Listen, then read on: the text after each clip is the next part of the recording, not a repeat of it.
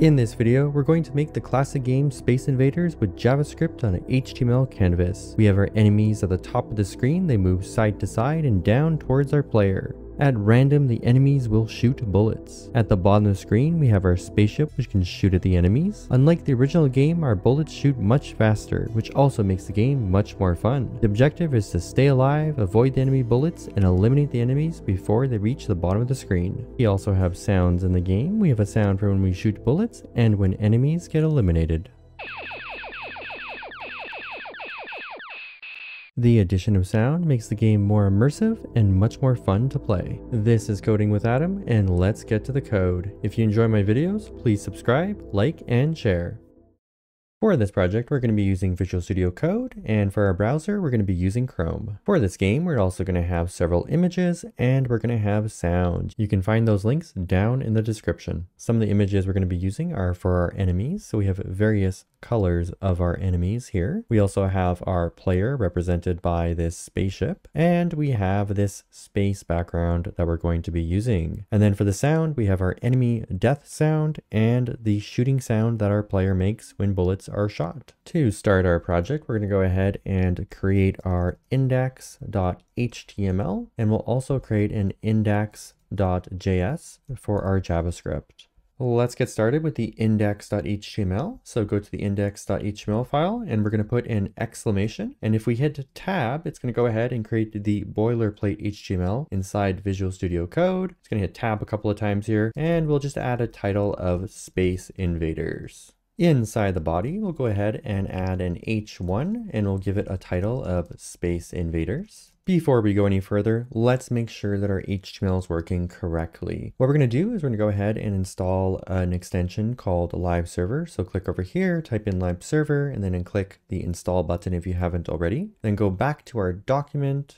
right click on the index.html and say open with Live Server. Now we can see our index.html inside of Chrome over here. Now the great thing about Live Server is that if I make any modifications to my HTML and click save, it will automatically refresh the browser. So you see I changed it so it just says space, and now it says space inside of Chrome. If I put invaders back, click save, we'll see Space Invaders. Well, let's go ahead and add the rest of the HTML. So we're going to go ahead and add our canvas over here.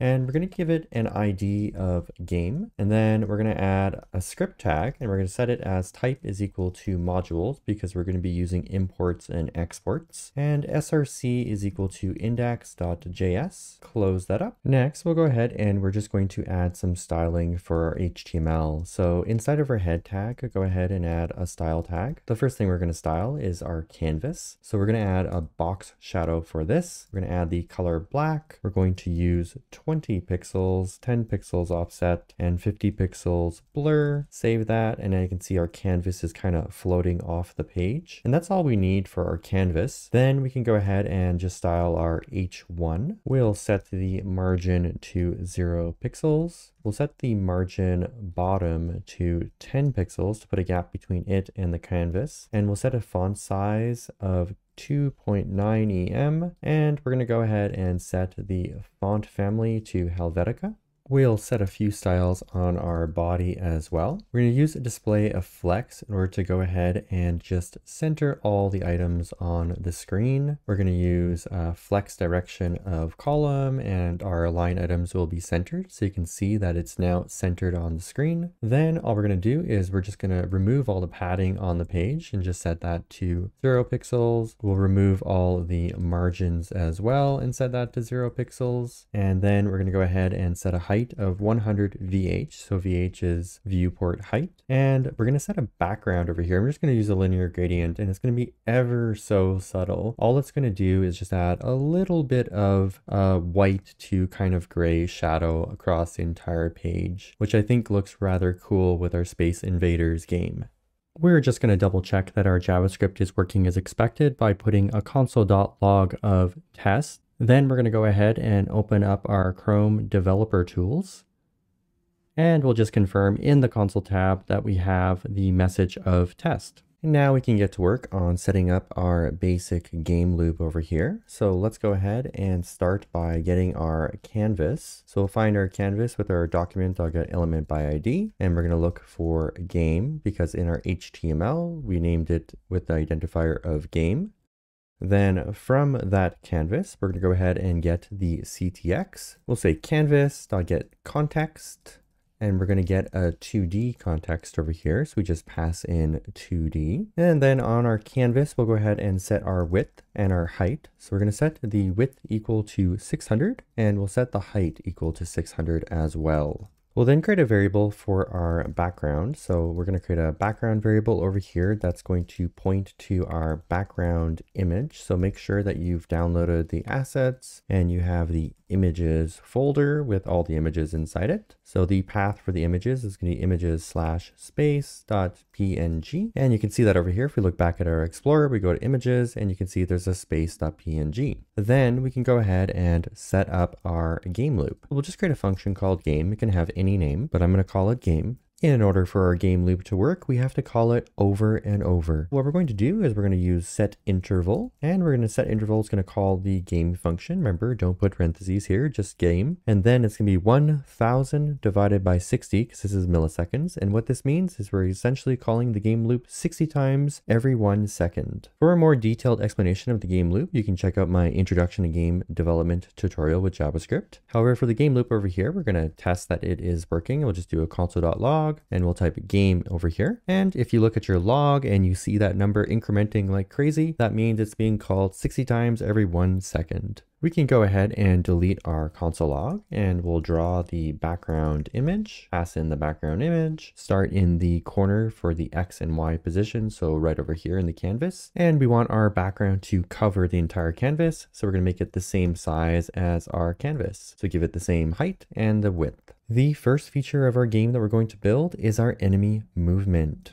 Let's take a look at the game over here to see how the enemies move. As we can see, when the enemies hit the edge, they'll move down a little bit and then move in the opposite direction. So they hit this edge down, hit this edge down, and then the opposite direction. So let's start by implementing our enemy movement. In order to implement our enemy movement, we're going to create something called the enemy controller. The enemy controller will be responsible for managing all of our enemies and moving them in a group. Let's start by creating a new file. So we'll create a file called enemy controller. Inside the enemy controller, we'll go ahead and just do a default export for now. So export default class, enemy controller, and then we'll go back to our index.js over here, and we're just going to import our enemy controller and make sure to put the JS at the end, and the / over here just means the current directory.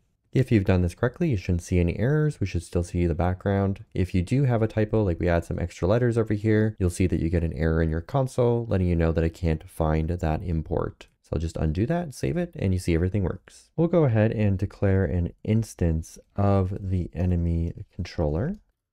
The enemy controller will also take in the canvas. We'll go back to our enemy controller and we'll declare a constructor and we'll pass in the canvas. And we'll just set the canvas. We'll go back to our index.js. Now inside of our game loop, we're going to go ahead and tell our enemy controller to go ahead and draw. It's going to take in the CTX. As soon as we do that, we're going to get an error that the draw method is not implemented. So we'll go back to our enemy controller, implement that draw method, pass in the CTX, click save, and the error message will go away. To confirm that this really is calling the draw method, we can also put a console.log and we can put draw inside here. And we can see that we're getting our draw console message from our enemy controller. The first thing that we're going to do inside of our enemy controller is go ahead and create our enemies.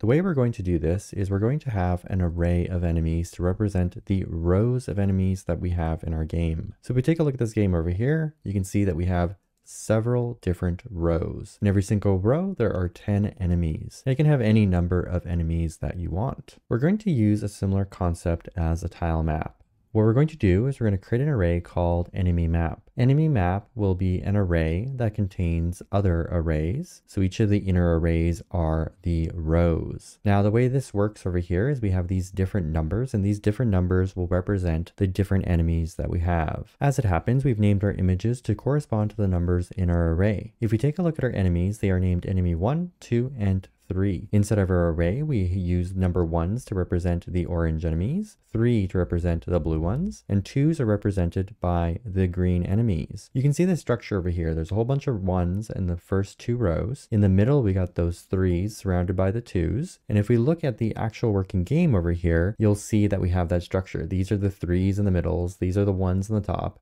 and these are the 2s over here at the bottom with the green and also on the sides. You can feel free to copy this array structure here or change it into a different structure if you like. You can have any number of rows or columns. You just don't want to exceed the size of the canvas. All right, so the first thing we're going to do over here inside our constructor is we're going to create a new method that we're going to be calling called create enemies. It'll be called when we create our enemy controller. When we save that, we're going to get an error letting us know that method doesn't exist. So let's go ahead and implement that method. The error message goes away when we save, and we can also delete the console log. The entire idea behind this enemy map is that we're going to convert these numbers into actual enemy objects that will be stored inside of another array called enemy rows, and that will be set to an empty list. Inside of create enemies, we're going to go ahead and take that enemy map and then take all the items that are inside there and create enemies inside of our enemy rows. So we're going to do a for each,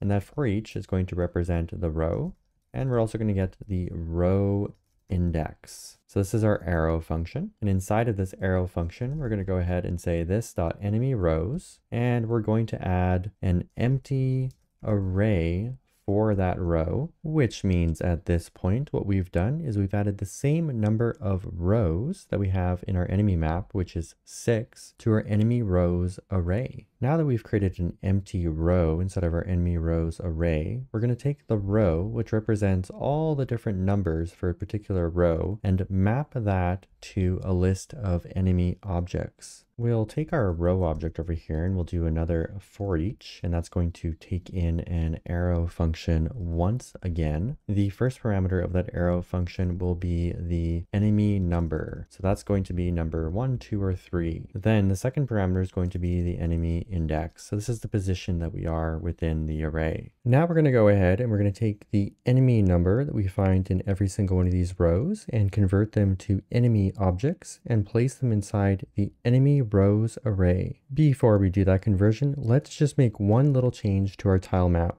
We're going to introduce the concept of using 0. So 0 represents that no enemy is present in that location. By doing this, we're also justifying the reason as to why we're using for each versus using the map function. The map function can convert one array to another array. However, with the for each, we sometimes need to skip some of these spots. And we're going to be using the row index and the enemy index in order to position our enemies. That is why we're using the for each. Inside our for each, we'll do an if. And the first thing we're going to check is if the enemy number is greater than 0. If it is greater than 0, then we can go ahead and push that enemy onto our list. So we'll get our enemy rows over here, and we'll get our row index that it's representing right now, and we'll go ahead and push our enemy on. We'll create a new enemy.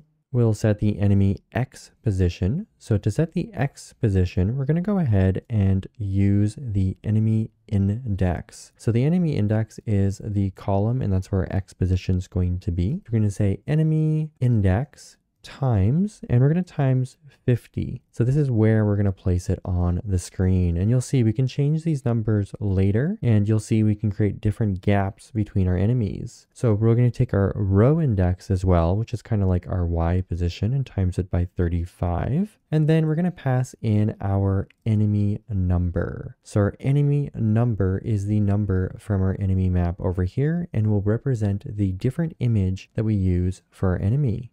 When we save this, we're going to get an error because our enemy doesn't exist. If we look at our console over here, it tells us that the enemy is not defined. Let's go ahead and create our enemy. We'll add a new file called enemy.js. Inside enemy.js, we're going to do an export default class of enemy. We'll go ahead and create the constructor, which takes in an X, a Y, and the image number.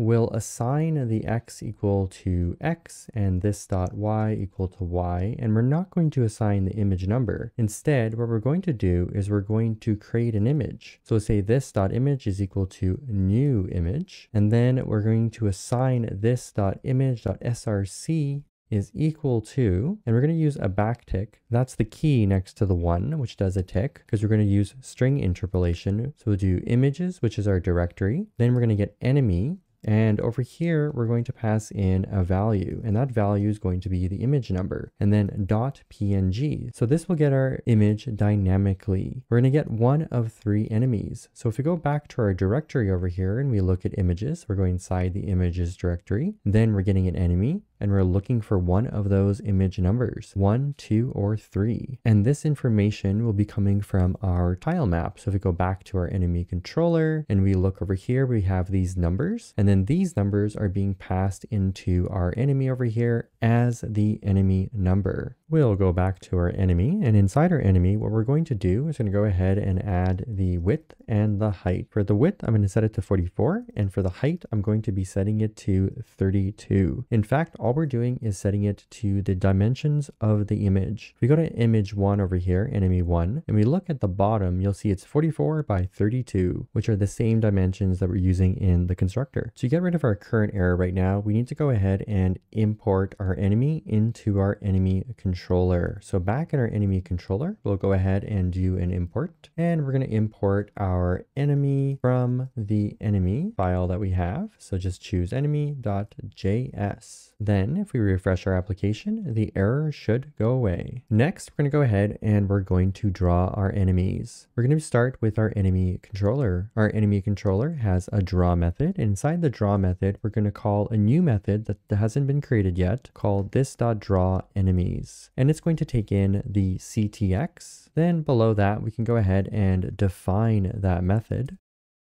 Then we're going to go ahead and loop over all of our enemy rows. And the idea here is we're going to tell each enemy to draw itself. First, to do this, enemy rows is a 2-dimensional array like this. What we're going to do is we're going to make it into one big flat array with all of our enemies inside it. In order to do that, there is an array method called flat. This will make one flat structure for your array. Then for each item, we're going to go ahead and call the draw method. So this takes in an arrow function. So we take our enemy. Then what we're going to do is call enemy.draw, and we're going to pass in the CTX. Now notice I put these braces over here. That's because later on, we're going to add a little bit more functionality instead of doing just one action. If we're doing just one action, I could remove those braces and just put enemy draw. But for now, this will make it much easier. We can go ahead and save that, and we're going to get an error. That error is that the enemy doesn't have a draw method. Let's go ahead and implement our draw method on the enemy. So inside our enemy, go ahead and add a draw method.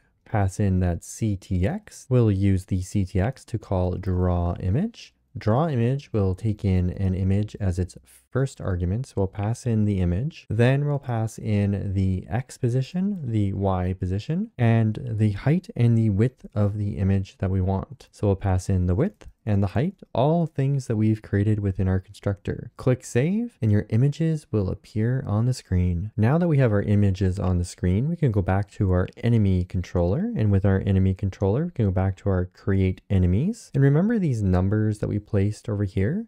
Well, if we remove those numbers, let's say I remove the 50, all of the enemies will be drawn on top of another. So this is creating the gap that we have between them. Of course, 50 looks really good, but if you want to create a slightly bigger gap, let's put 70. So there's a little bit more space in between them. Of course, you may want to take your tile map over here and reduce the number of enemies that you have so they don't go off screen. Same thing with the row index times 35. If we increase that number, it increases the distance vertically between the enemies. We'll go back to using 35 over here and 50 over here, as that looks pretty good for our Space Invaders game. Next thing we're going to focus on is moving our enemies. If we take a look at the demo that I showed at the beginning of the video, you can see our enemies typically move in one direction, then switch to another. In order to track this, we're going to go ahead and create a set of constants. We'll create a new file called moving direction.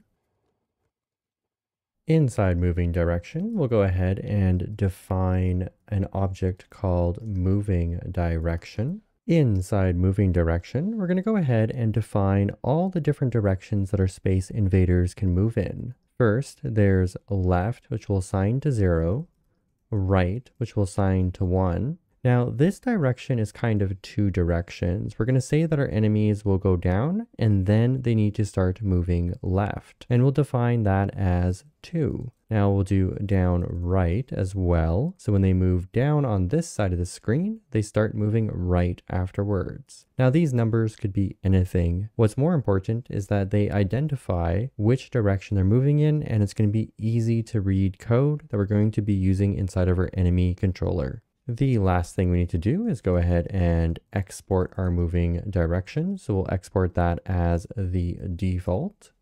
Then we can go to our enemy controller, scroll up to the top, and we'll import the moving direction from movingdirection.js. Now we can go ahead and define a few properties that we're going to need on our enemy controller. The first one that we're going to define is the current direction, and I'm defining this just above the constructor in our enemy controller class. We'll go ahead and say current direction is equal to our new moving direction that we defined, and our first direction that our enemies will move in will be right. We'll also define an x velocity. So this is the direction that we're going to be moving horizontally and what velocity that number will be. We'll just assign it to 0 by default. We'll also define a y velocity when we're moving down. And then we're just going to define a couple of variables called default x velocity is equal to 1. And we'll have our default y velocity, which is also equal to 1. So if we wanted to, we could decide that our enemies move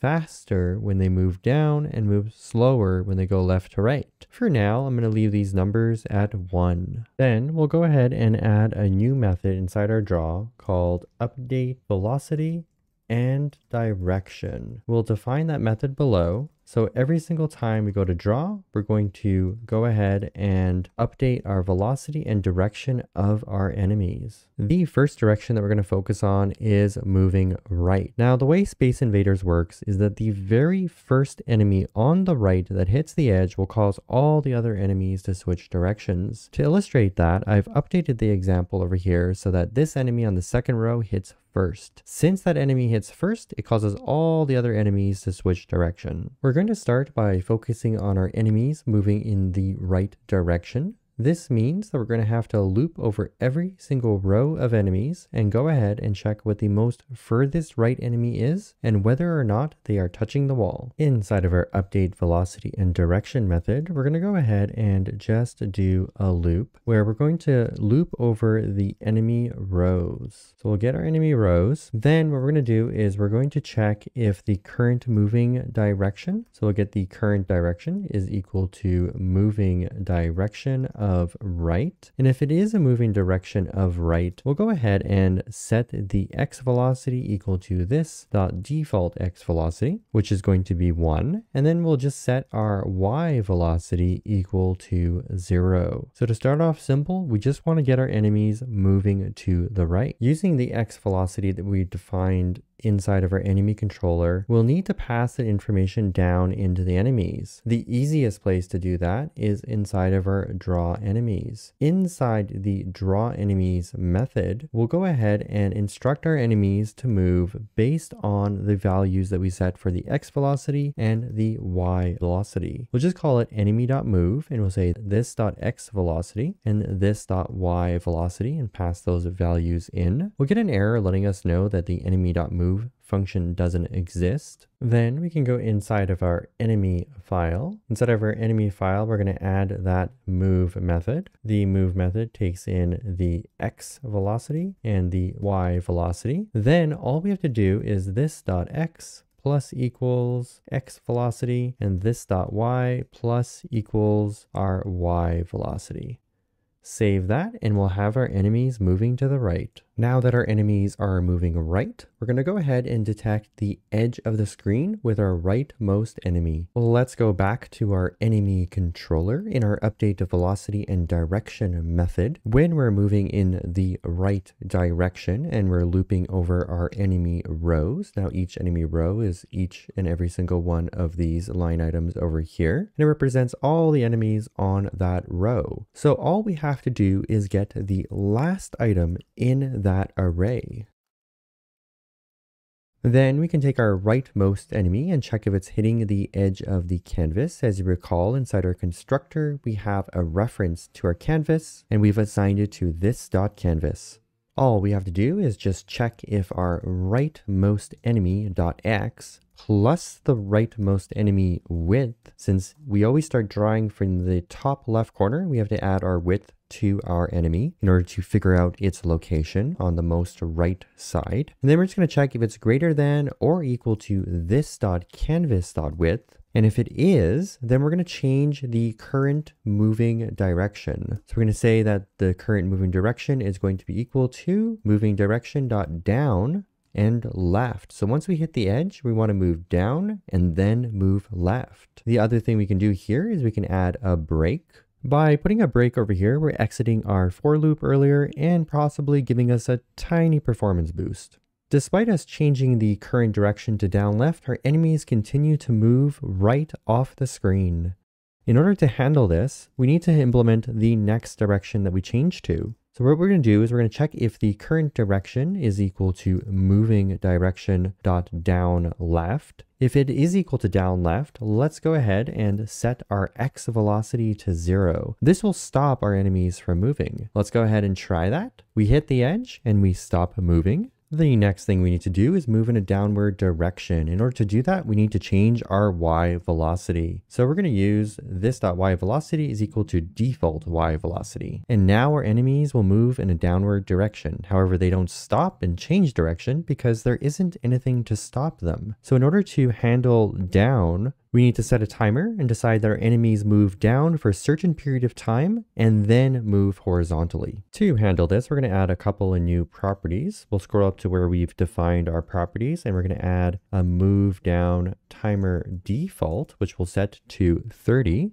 Then we'll go ahead and define our move down timer, and we're going to say that this is equal to the default value that we've decided. So the way this is going to work, we're going to count this value down. When it hits 0, we'll get the enemies to start moving in a horizontal direction and reset the move down timer for the next time the enemies need to move down. We'll go back down to our down left, and we're going to change this implementation a little bit since down left and down right are going to be pretty much similar, with one little difference, the direction that we want to change to. So let's do this change right now. We're going to call a new function called move down, and move down, we're going to pass in the direction that we want to go in after the timer is done. So we'll say moving direction dot left for down left. And then if this is true, that means we change direction. So we're going to break once again, giving us a tiny little performance boost because we're not looping over the other rows. Then we'll implement the move down function over here, and it's going to take in the new direction that we want to go in. And all we have to do is pass in this info here. So we're setting the x velocity and the y velocity. After this change, just make sure that your game is still working and that the enemies are moving in a down direction. The next thing we're going to do in our move down method is we're going to check if the move down timer is less than or equal to 0. If it is, then we're going to go ahead and set the current direction. And we'll set the current direction to the new direction that we've passed into this method. And if this is true, we're going to return true over here and set our if. Otherwise, we're going to go ahead and return false. And this will be used by our if statement over here to go ahead and break out of that loop if it needs to, if we decide we are changing direction. The next thing that we need to do is we need to decrement our timer. So we have our move down timer, but the value is always the same. The place where we're going to decrement our move down timer is going to be inside our draw method. Every single time we call draw, we're going to go ahead and reduce that value. So we'll create a new method called decrement move down timer. Then inside the implementation of this method, we're going to go ahead and check if this dot current moving direction is equal to a down direction. So first we're going to check the left, and we'll do an or, so it's either one of these directions. And if either one of these is true, we're going to go ahead and reduce that value.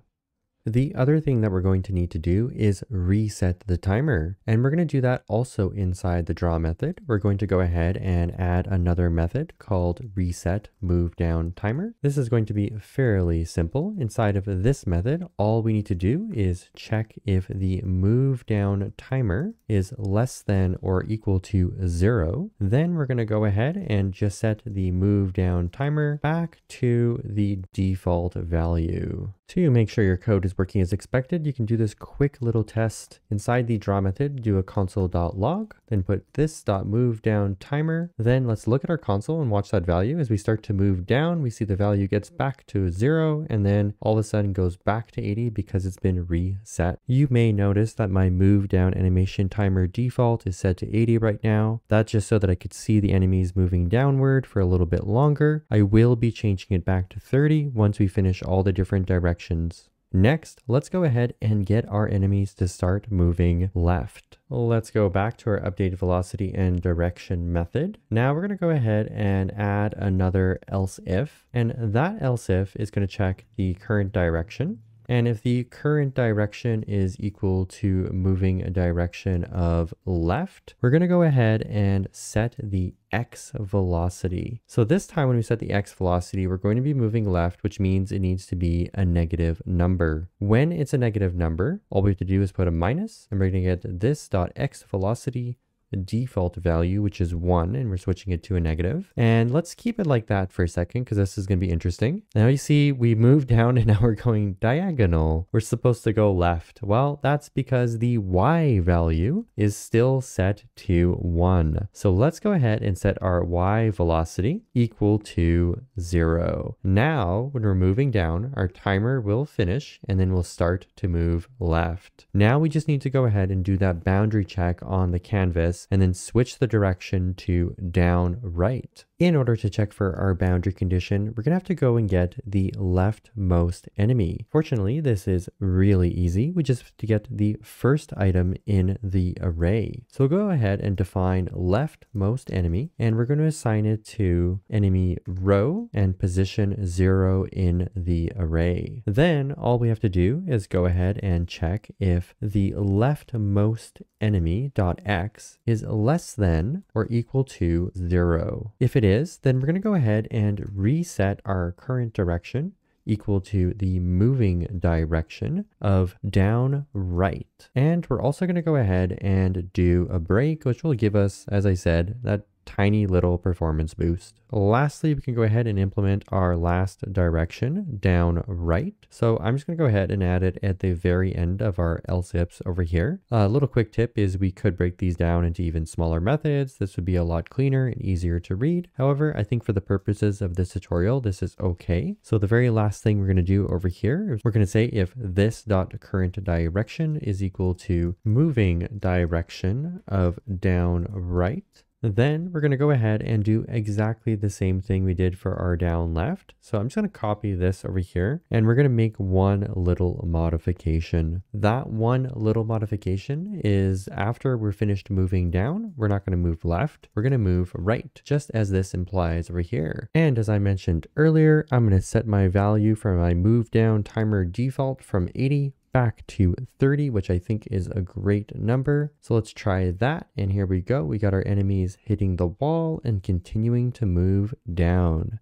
And we've just completed moving our enemies on the screen for Space Invaders. Next, we're going to go ahead and create our player and draw our player to the screen. We'll start by creating our player file, player.js. Inside the player, we're going to do an export of default class player, and we'll create our constructor. We'll pass the canvas to our constructor and a velocity, and then we'll go ahead and we'll just assign those values to properties. Then we're also going to go ahead and set our X position for our player, and we're going to use the canvas.width and divide that by 2 to center our player on the screen. And we're going to set our Y position equal to this.canvas.height, and we're just arbitrarily going to minus 75. So we're going to go to the bottom of the canvas, minus 75, so it pops our player up just a little bit. Then we'll also go ahead and set the width of our player. So we're going to set that to 50, and we're going to set the height equal to 48. Once again, that's because of our player object is set to 50 and 48 for its width and height.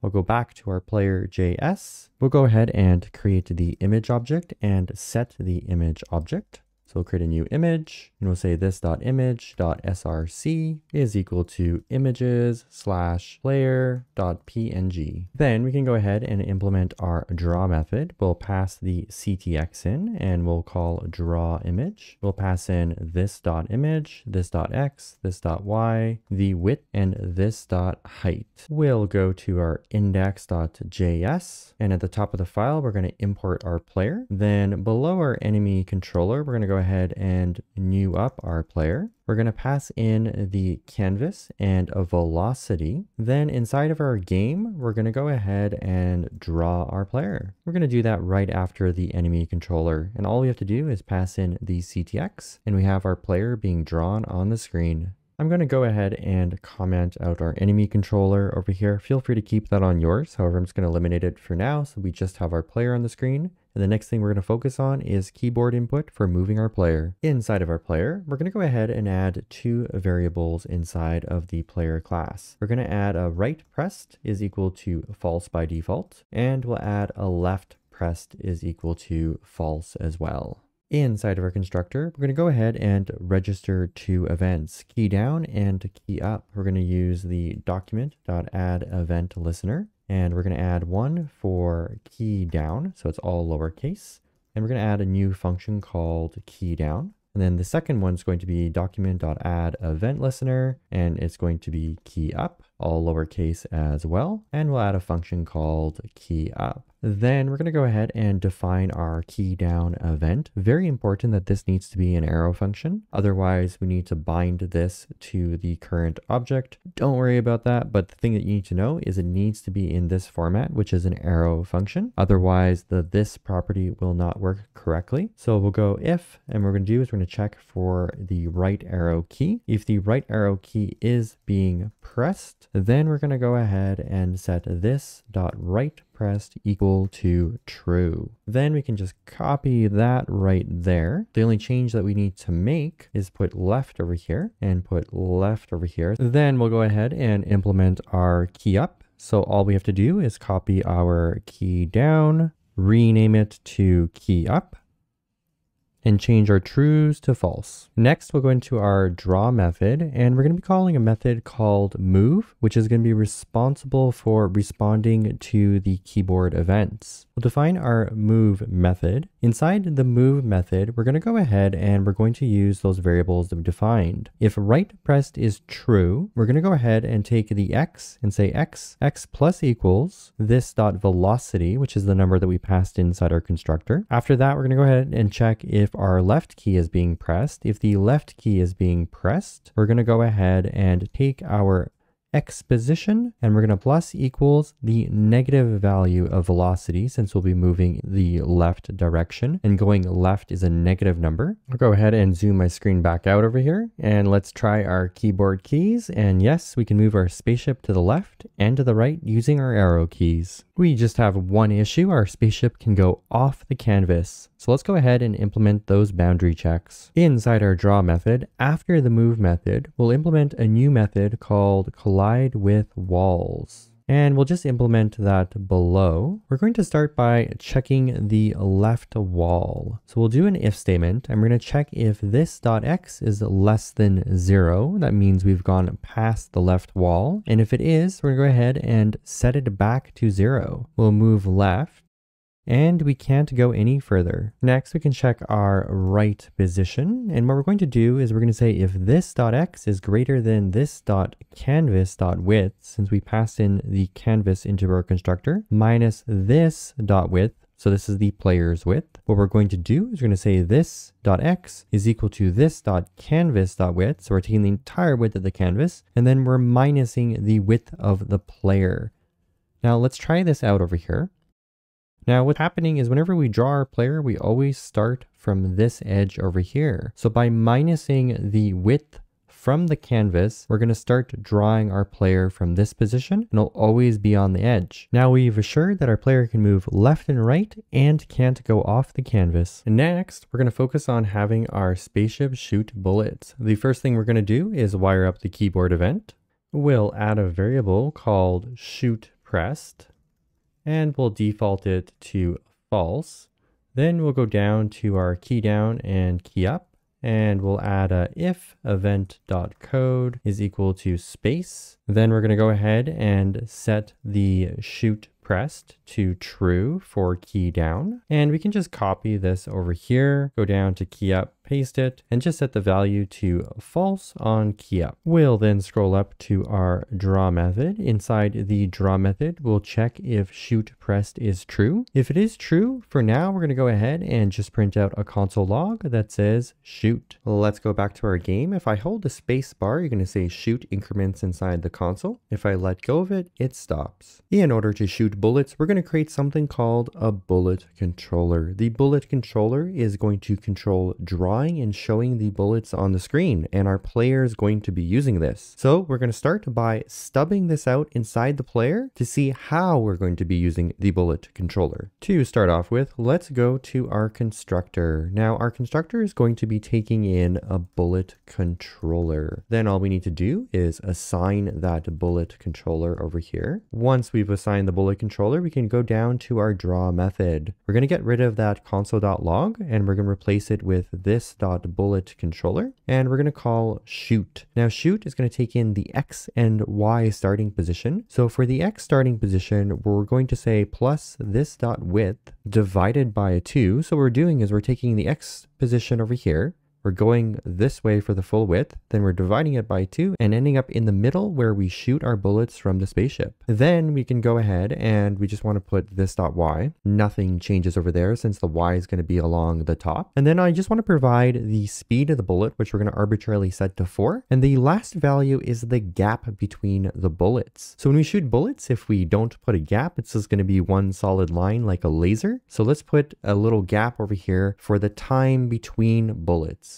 Now, as I mentioned, this code doesn't exist yet. We've passed in a bullet controller that we've yet to create. What we've done over here is we've kind of prototyped how we want to use the bullet controller. We know that our bullet controller has a shoot method and that it takes in the following parameters. So let's go to the next step and start working on that bullet controller. To help guide us to that next step, let's go ahead and save our player and then go back to our game and hit space. If we hit space, we're going to get an error. So the next error that we need to resolve is the fact that the bullet controller doesn't exist. It tells us that it cannot read properties of undefined. So it's trying to execute the shoot method on the bullet controller, which doesn't exist. Let's create our bullet controller. To start with, we're going to go ahead and create a new file. Let's create a bullet controller.js. Inside the bullet controller, we'll do export default class of bullet controller. We'll save that, and then we're going to go back to our index.js.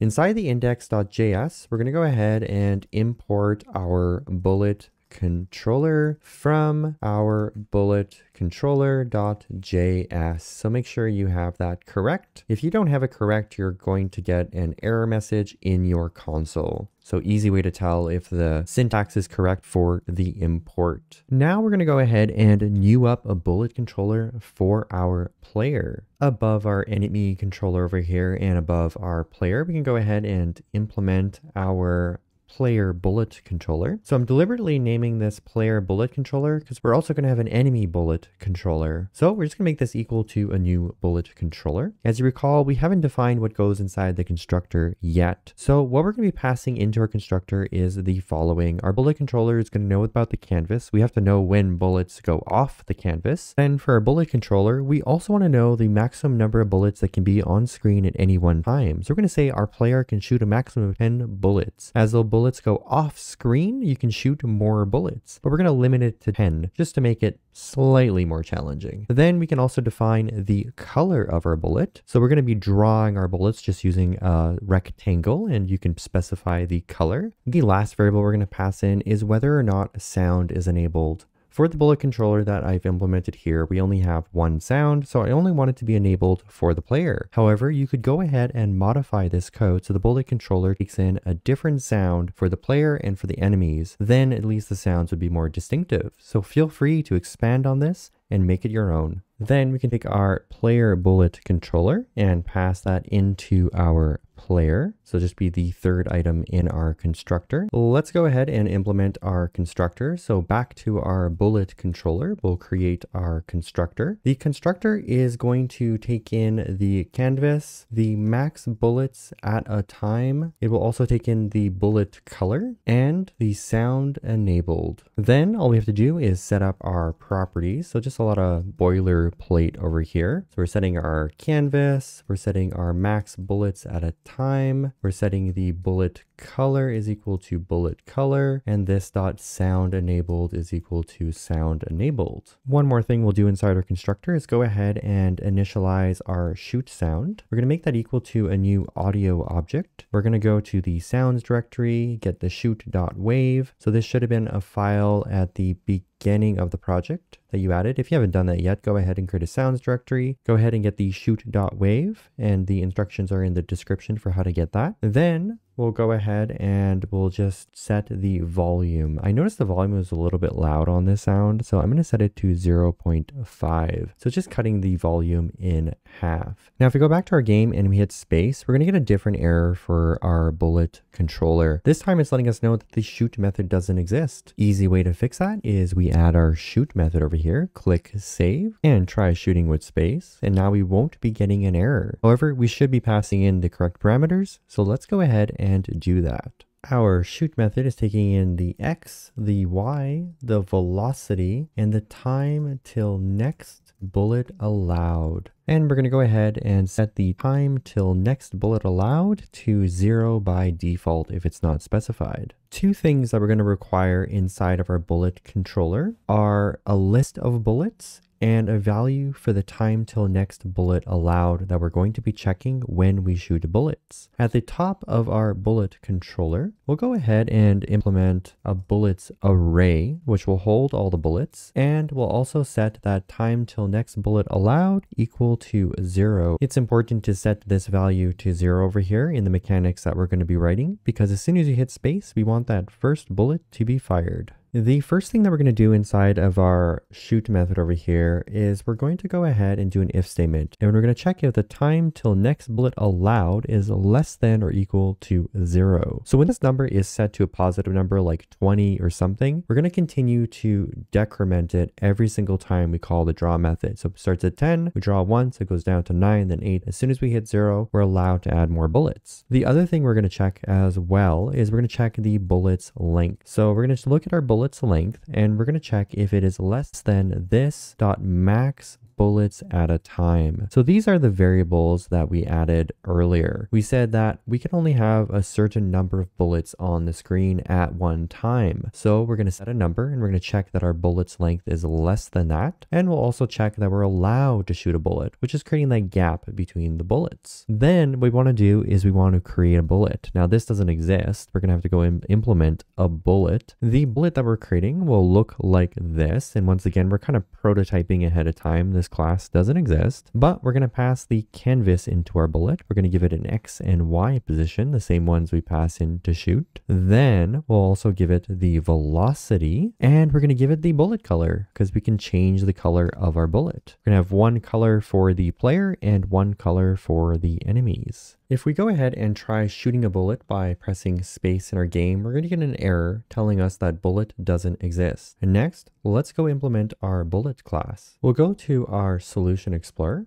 and we're going to add a new file. It's going to be bullet.js. We're going to do an export default class of bullet, and we'll implement our bullet constructor, which takes in the canvas, the X, the Y, the velocity, and the bullet color. Then it's boilerplate once again, just setting these values up. So we're just going to set all these values so they're accessible to us on this class. We'll set the velocity as well and the bullet color. We're also going to set the dimensions of our bullet. So the width will be 5 and the height will be 20. This will make a rectangular shape for the bullet. Now let's go back to our bullet controller and we're just going to import our bullet. We'll import bullet from our current directory and get the bullet.js. Now, if we go back to our app over here and we hit space, we're not going to get that error telling us that the bullet doesn't exist. We'll go back to our shoot method on the bullet controller. And what we're going to do next is we're going to take the bullet that we've created and push it onto the array of bullets that we have. So this is the array of bullets that we defined at the top of our page over here, bullets. So we've added that bullet to the list. Then we can go ahead and play our sound. It will do an if statement over here. If this dot sound is enabled, then we're going to go ahead and play the sound. So we'll do this dot shoot sound dot play. One last little thing that we're going to do is we're going to go ahead and tell our sound to set its current time to 0 before we call play. Sometimes the sound may already be playing and we just want to reset the time back to 0. And then lastly, we're going to say our time till next bullet allowed is equal to time till next bullet allowed that we're passing into the function. As you can see, it's after this if statement, but it could be before it if you want. The main thing is that it's inside this main if over here. Now that we've implemented this code over here, if we go ahead and hit space in our game, you're going to hear a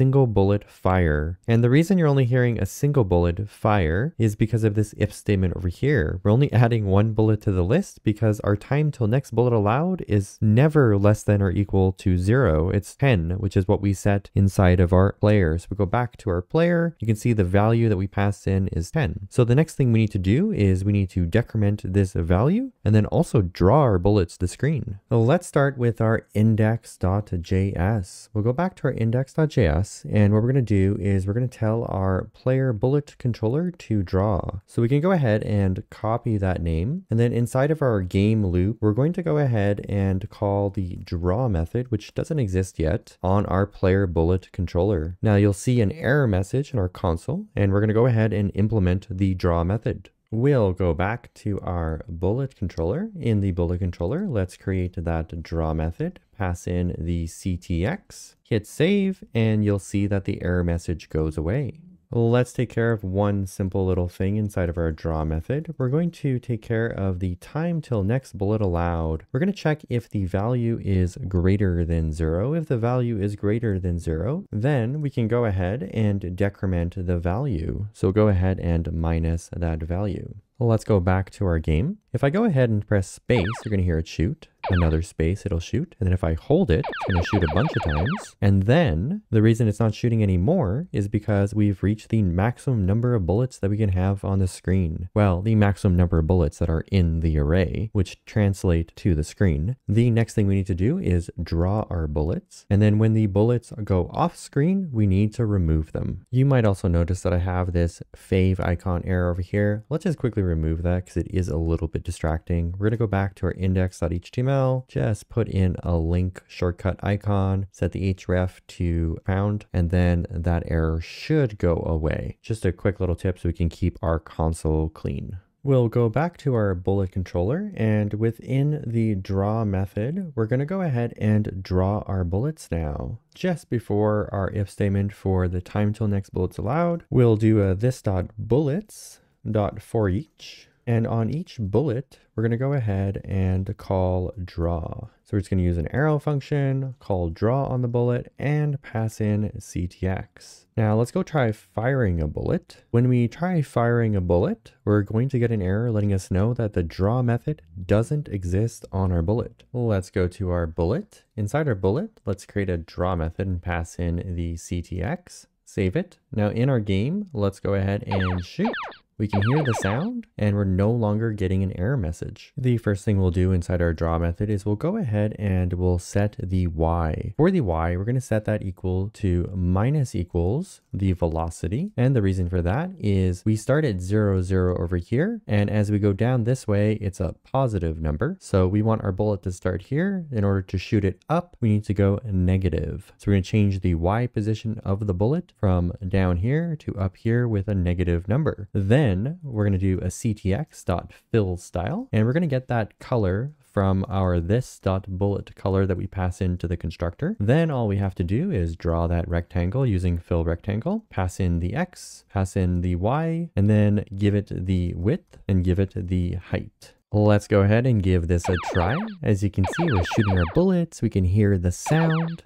But we can only shoot a certain number of bullets. I can't shoot past 10 bullets. I'm trying to shoot right now and nothing is happening. So when the bullets go off screen, we need to remove those bullets. Let's go ahead and do that. And just as a quick little reminder, I don't have the enemies on the screen as I've commented them out just because I'm saving a lot and it might be a little distracting. However, you most likely have them on your screen, and this is what you're seeing right now, is that if you shoot, it shoots right through them. We're going to deal with collision detection after we're finished with the bullets. Let's go back to our bullet controller and into the draw method. And let's just do a little console.log, and we're going to print out the bullet's length. So let's print that out. Now, every time I shoot, you're going to see that number go up over there. So let's shoot again and see the number go up, 4, 5, 6, I'm holding the button. And once we get to 10, it stops adding bullets to the bullets list. So let's handle that right here by removing the bullets that have gone off the screen. The easiest way to handle this is inside our draw method, and we're going to do it just above the console.log. And what we're going to do is we're going to say this.bullets is equal to this.bullets.filter. And we're going to filter for only the bullets that are currently visible on the screen.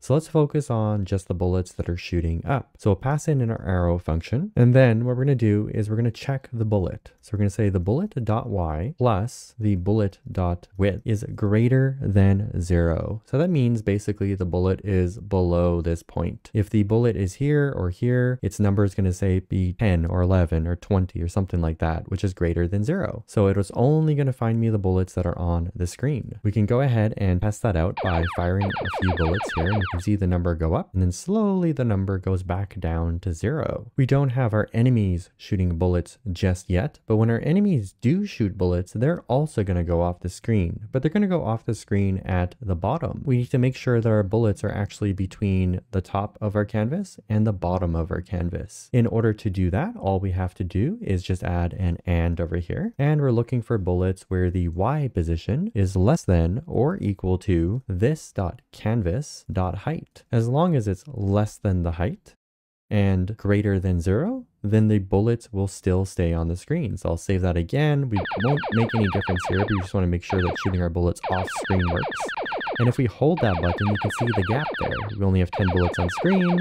So it gives us a little bit more of a challenge because you can only shoot so many bullets at a time. However, it's highly configurable and you can change that number in the constructor. Let's go back to our index.js. Let's change our bullet controller so that it's only shooting 2 bullets at a time, and just give that a quick test. And you see 2 bullets, they go off screen, and then I can shoot 2 more. I'm going to go ahead and change that back to 10 because 10 is way more fun. Now that we have our bullet controller, let's create a bullet controller for our enemies. So just like we have our player controller over here, we're going to create const enemy bullet controller is equal to new bullet controller. And inside our bullet controller, we're going to pass in the canvas just like we did before. And we'll pass in 4 for the number of bullets on screen.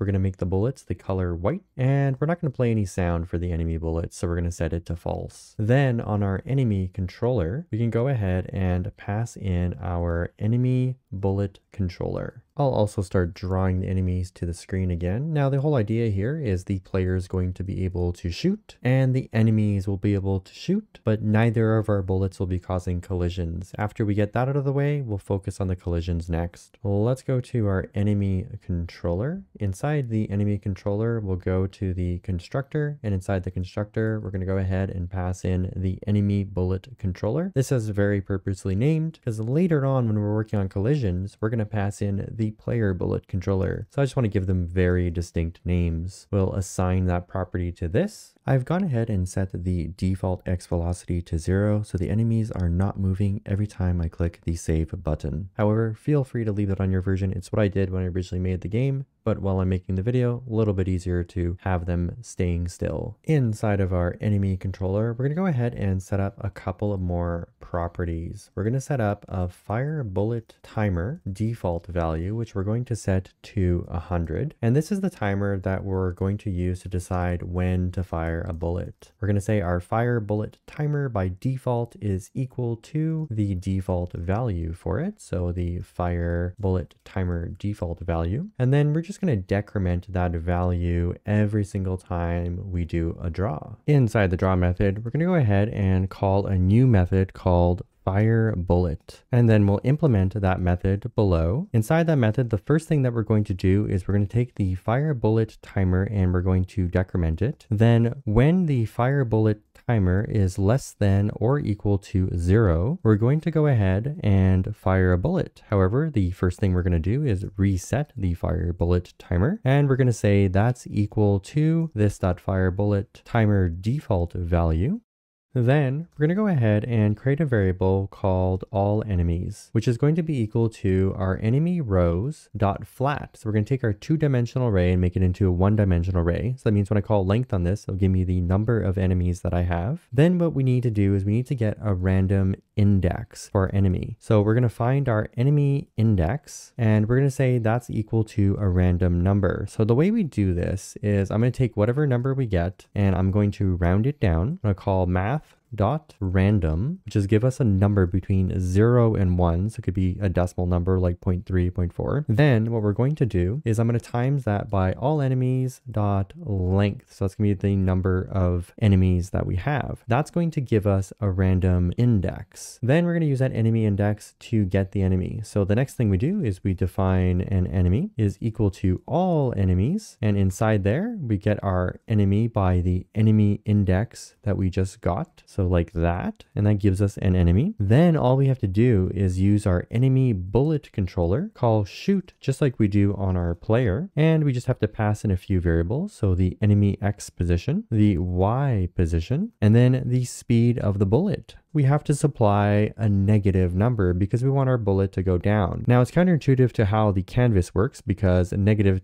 typically means going up, but because of the way we created our bullet controller, all we have to do is supply the opposite number. We can save that. Seeing no errors is a really good sign. We're not drawing shooting the bullets yet, but one thing we could do is inside of our if statement over here is we could print out the enemy index which will be shooting the bullet. If we look at our console log, we're going to see a number appearing, and that's the index of the enemy that's going to be shooting a bullet on the screen. So you can see it's picking random numbers. If you have this working over here, that means you're in good shape. Now that we're adding our bullets to the enemy bullet controller, we can go ahead and draw those bullets. Let's go back to our index.js, and inside the game method, we'll go ahead and draw our bullets. All we have to do is call enemy bullet controller and call the draw method, just like we do above for the player bullet controller. And then if we watch the screen, we're going to see that our enemies can now fire bullets at random. Next, we're going to go ahead and focus on collision detection. As you can see, when our spaceship gets hit, the spaceship doesn't get destroyed. And when the player shoots bullets, our enemies aren't destroyed either. First, we're going to focus on our spaceship being able to shoot our enemies. When we shoot the enemy should disappear from the screen. The way we're going to do this inside of our index.js, we're going to pass the player bullet controller controller to our enemy controller as another argument. So our enemy controller is in fact going to have two bullet controllers. It's going to have the one it uses to shoot, and it's going to have the player bullet controller, which we're going to use to check for collision detection. So then we can go inside our enemy controller, and then inside the constructor, all we do is add that player bullet controller, assign it to a variable, and next we can go ahead and implement the collision detection. Inside the draw method, after we update the velocity and direction, we're then going to go ahead and add a new method called collision detection, and we'll just implement that method below. Inside collision detection, we're going to go ahead and loop over the enemy rows, and we'll do a for each. We're going to do an arrow function. So the parameter will be the enemy row, and inside the body of that, we're going to go ahead and loop over that enemy row and do another for each. And this is going to have two parameters. It's going to have the enemy, and it's going to have the enemy index, and that'll be another arrow function. And then inside here, what we're going to do is we're going to ask the player bullet controller if there is a collision with any of the bullets for this enemy. It's going to use the X and Y and the width and height to determine if there is a collision between this enemy and any of the bullets. Then what we can do is we can play a sound. So we'll wire that up after. Anytime we eliminate an enemy, we'll play a sound. And then lastly, all we have to do is remove the enemy. So we can take our enemy row and we can use an array method called splice, which can remove an item. All we have to do is give it the index of the item that we want to remove, and lucky for us, we got the enemy index right here, so we know which enemy we want to remove if this if statement is true. So we'll just add index end of that. And then how many items do we want to remove starting at the index? Well, we just want to remove one, so we save that.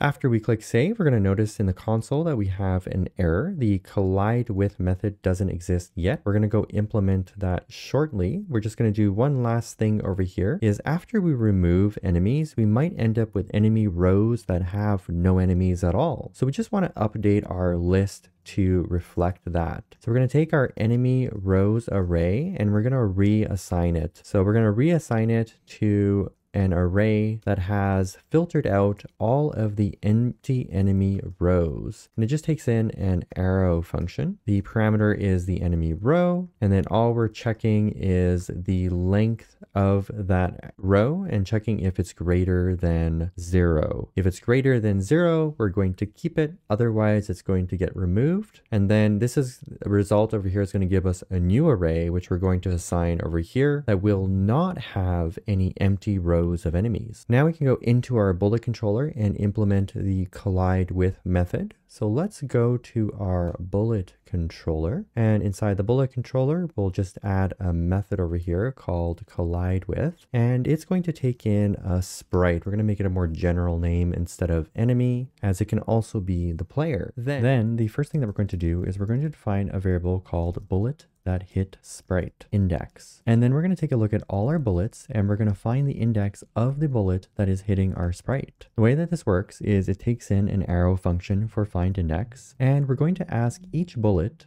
did it collide with our sprite? I'll just save that so it's a little clearer to look at. If it did collide with a bullet, then it's going to go ahead and return the index. This will be any number from 0 and above. And if it doesn't find one, then bullet that hits sprite index will be a negative number. So to handle this, we'll just do an if statement. We're going to say that if a bullet that hit sprite index is greater than or equal to 0, then that means a bullet hit. And if a bullet hit, we can go ahead and remove it from the bullets list. All we have to do is use the splice method, pass in the bullet that hit index, and say that we want to remove one item from that list. Then all we have to do is go ahead and return true. If a bullet didn't hit our sprite, then we're going to go ahead and return false at the end of this method. Now, if we go ahead and we fire a bullet, we're going to get a crash immediately over here. Let's take a look at this. Our bullet.collide with is not a function. So down the rabbit hole we go, one method after another, implementing it until we've implemented them all. So next, let's go down to the bullet and we're going to implement another collide with method. I promise this is the last one. This is the one that's actually going to do the collision. We'll go to our solution explorer, we'll go to bullet.js, and then we'll implement a collide with method. That collide with method will take in a sprite, The collision detection that we're going to be using is just two boxes colliding into each other. There's a really great MDN article on this that I'll share in the description. It's this one over here, axis aligned bounding boxes. Basically, if the two boxes are hitting each other, we will be considering that a collision. So if we go back to our code, the code is going to be kind of straightforward. You would just have to understand it, but it's not too bad. We take our X position, we add the width to it, and we say, is it greater than our sprite.x? Then we do another and we take our X, and we say, is it less than our sprite.x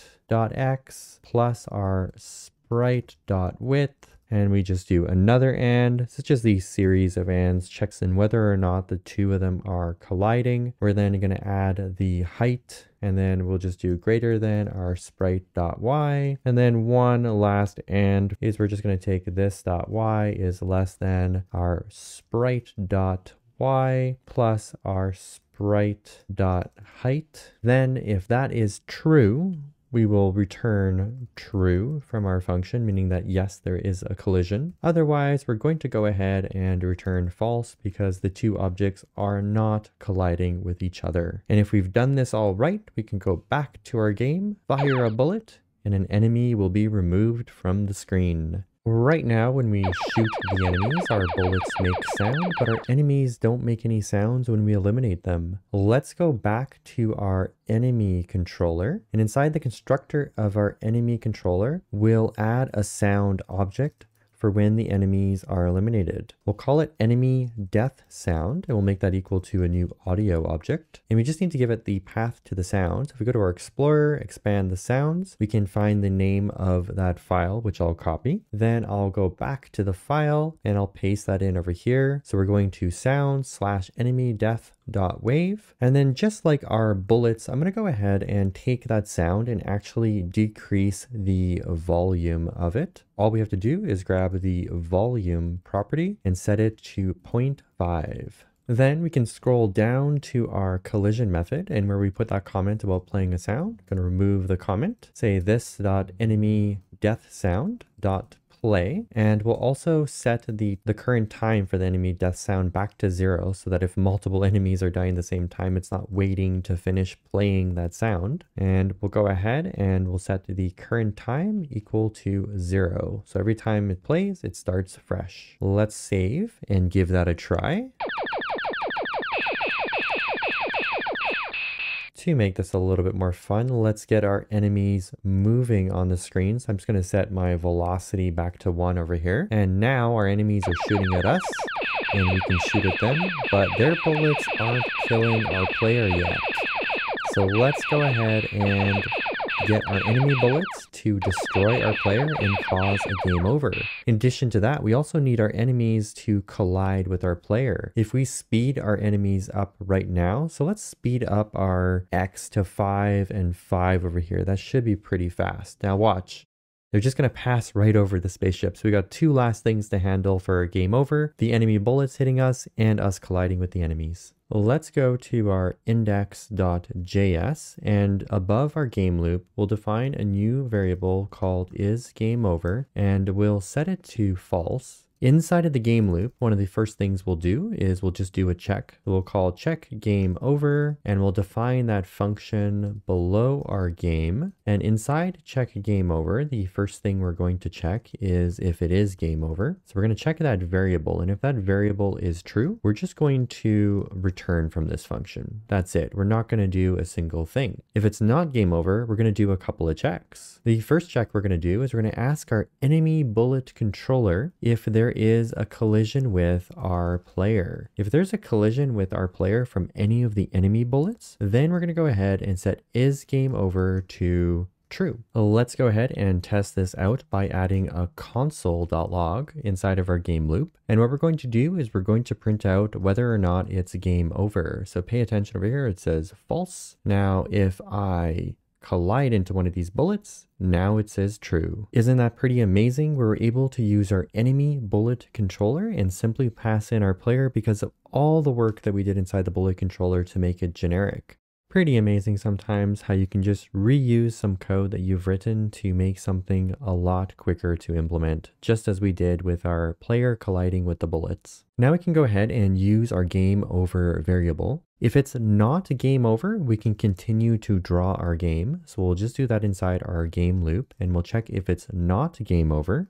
Put our curly braces around every single draw method that we have. So if it's not game over, the game continues to run as normal. But as soon as I hit one of these bullets over here, you can see that it stops drawing to the screen. This also gives us an opportunity to display some game over text. Let's go ahead and do that. So right now we have this is game over variable that we're setting to false. So let's also define another one, did win, and we're also going to set that one to false. Right above our if statement over here, we're going to call a new function, display game over, and we'll define that below over here. Inside game over, we're simply just going to be displaying some text to say either you win or it's game over. And we don't do this often in the tutorial, but I'm just going to paste this in over here for just displaying text on the screen. But I've also done just a little bit of massaging to try and get the you win and the game over centered. So let's go ahead and save that. Now, if we get hit by that bullet, then it will be game over. So it says game over on the screen. So what's happening is this method is executing. It's going inside here. It's checking that it is game over. Then it's determining whether or not you won or it is game over, and then displaying the appropriate text. The next game over scenario that we're going to deal with is if our enemies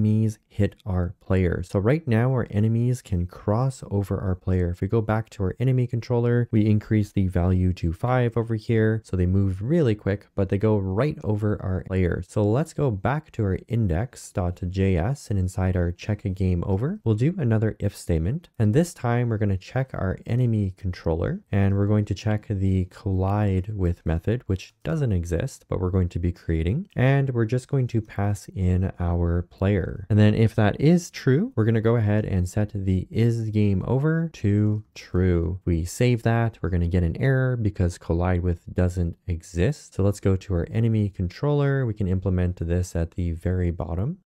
And then we'll just create the method over here. We'll add collide with. Collide with takes in a sprite. Click save, and the game should be working again. Collision is not happening just yet. Inside collide with, we're going to go ahead and do a return. Then we're going to take our enemy rows and we're going to flatten that into one list. And we're going to use the sum function. So as soon as our arrow function inside here returns true, sum is going to return right away. And we're just going to call collide with on our enemy. If none of the enemies collide with return true, then it's going to go ahead and return false from sum. So what we have to do is pass our sprite in. When we save it, we'll get an error letting us know the collide with doesn't exist. So then we can go implement collide with on our enemy, and we'll just jump to our enemy. We'll create a function. It will take in a sprite, and then inside the body of this function, it's going to be very similar to the one that we have in the bullet. So it means maybe we made this a generic function somewhere, but we can go ahead and copy this for now from our bullet, but definitely something we can refactor in the future to make the code more cleaner.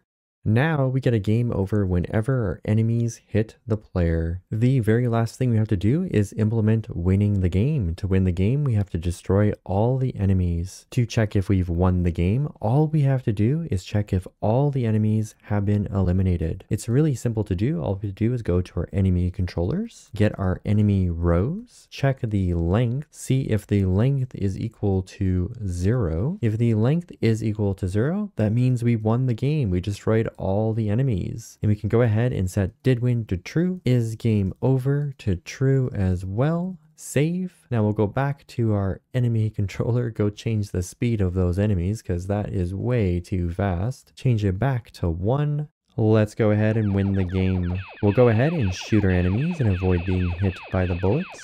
In this video, we covered a lot of topics: enemies, keyboard input, collision detection. As you can see, it's just a lot of fun being able to hear the sounds and move our spaceship around knowing that we created this. And we'll just get those last couple of Space Invaders. Congratulations, you've made the Space Invaders game using JavaScript and a HTML canvas. I hope that you enjoyed this tutorial as much as I did making it and learned a lot of JavaScript along the way. If you enjoy my videos, please like, subscribe, and click the notification bell.